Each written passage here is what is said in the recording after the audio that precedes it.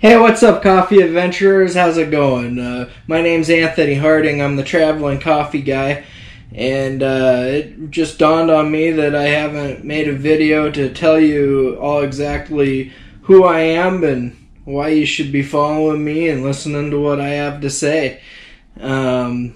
So this video, I'm going to tell you about who I am and what I can do to make your journey in coffee even better.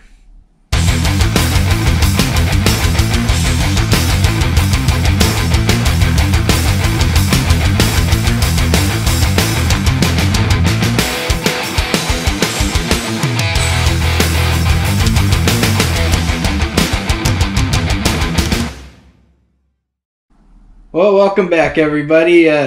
Again, my name is Anthony Harding. I'm the traveling coffee guy. Back in 2014, I was in a college class that ended up taking me over to Vietnam and China. While I was in Vietnam, I was in a coffee shop and somebody put a cup of what is called Kopi Luwak, which is the most expensive coffee in the world, in front of my face, and I absolutely fell in love with it. Now, Kopi Luwak may or may not sound familiar to you. A lot of people call it cat poop coffee or weasel poop coffee or monkey poop coffee.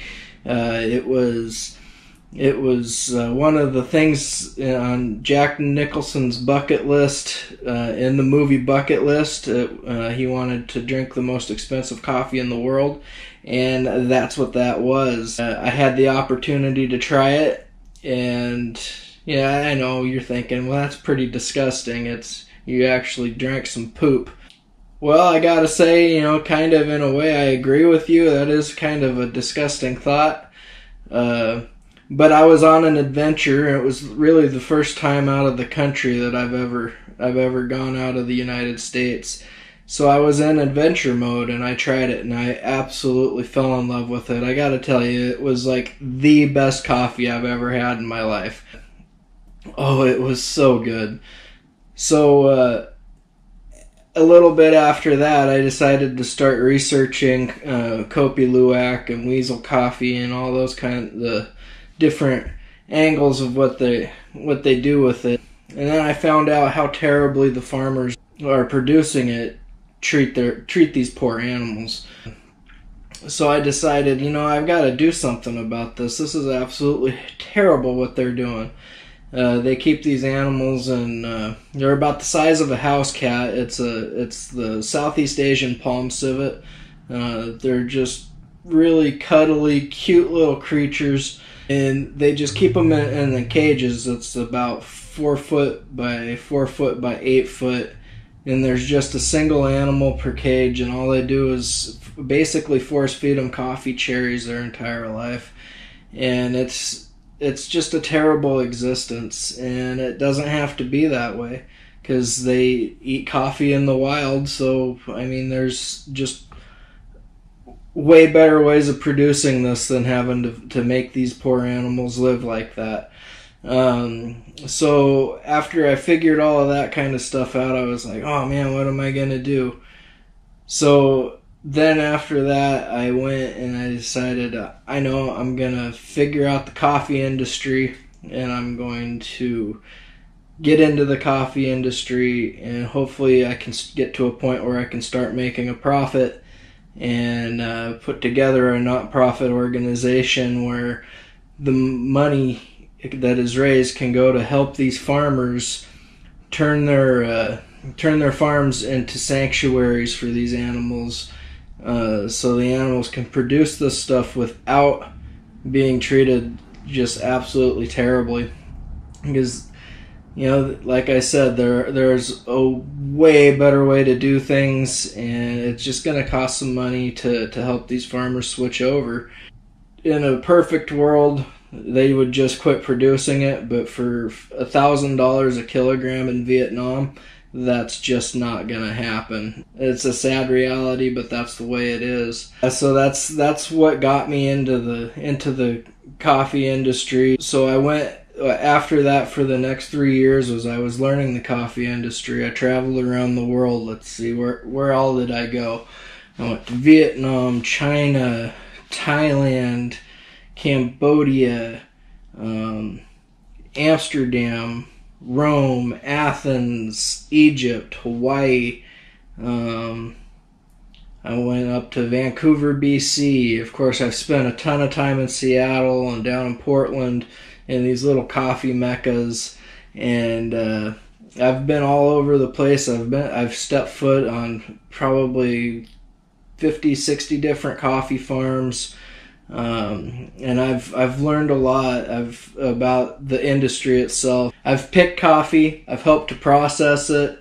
I've seen how it goes everywhere from seed all the way to cup. Many different ways of making the coffee that most people have never even thought about here in the United States. Some of these things that I'm talking about are some of the best ways to consume your coffee, and these are amazing things that I've learned in my travels. I've made some awesome connections and some great friends around the world. As my adventure took around, when I was looking for the best coffee I could find, so I ended up coming back to Vietnam, and in Vietnam I found some absolutely fantastic Highland Arabica down in the Dalat region, and it is just something else. I have had some better coffee. In fact, I just recently picked up a couple pounds of some green coffee from Myanmar from a friend of mine up in Seattle at Conduit Coffee, and I just roasted it, and oh my god, this stuff is some tasty coffee. It kind of tastes like some amazing red wine, but oh wow, is it good.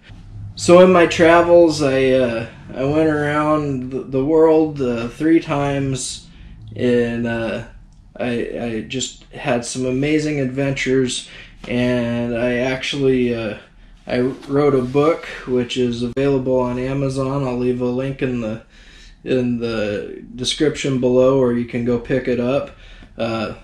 It tells about my plan to help those animals, and it tells about my adventures, and in the end there's about 45-50 different recipes of unique ways to make coffee. A lot of them you've probably never even heard of, but you want to try it, trust me. But yeah, I'll leave a link down in the description. But so that's pretty much my story of how I became the traveling coffee guy. I have my company's name is Sassy's Exquisite. I'll leave a link down below where you can pick up the coffee if you want. And speaking of which, right now we are currently at about 30 subscribers, and I need to get up to 100 subscribers so I can get my personalized YouTube URL, which will be Traveling Coffee Guy. But as for right now, I am not allowed to have that, so I am going to do a contest right now.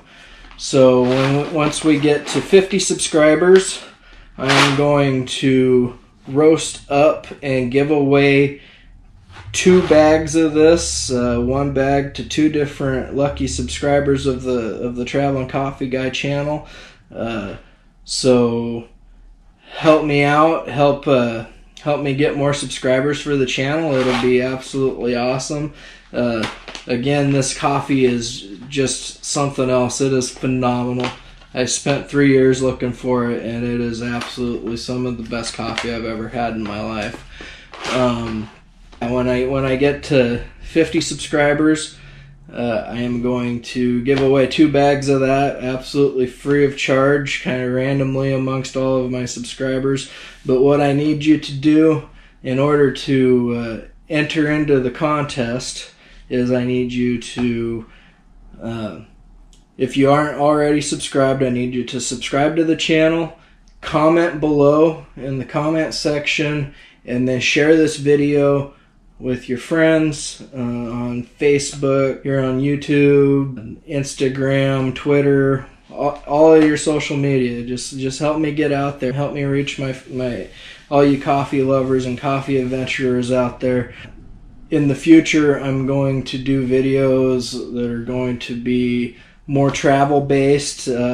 Here in April, I am actually going to Boston.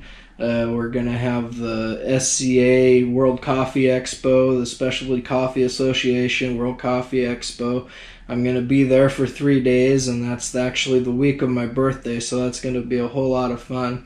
So I'm going to be around Boston checking out a lot of the cool stuff. I'll finally get to make a real travel video for a change. I'm going to do product reviews. I'm gonna do some coffee reviews, travel reviews and stuff like so. I'll do stuff about, I'll tell you about the hotels and hostels I stay in, the airlines that I fly, some of the cool products that I use to make my life easier while I'm traveling. It's gonna be great. So like I said, like this video, subscribe, share away, comment below. Please, if there's any questions in the coffee or the travel industries that you want answers to, please comment, ask below. It's going to help me a lot to make more videos, really, so I can connect with you and add value to your life. So like I said, like, subscribe, share, leave some comments. Let's start a conversation, and hopefully you can win an awesome bag of coffee. Like, I'll leave all the links and stuff below for my book and my coffee company, Sassy's Exquisite. And as always, sip exquisitely.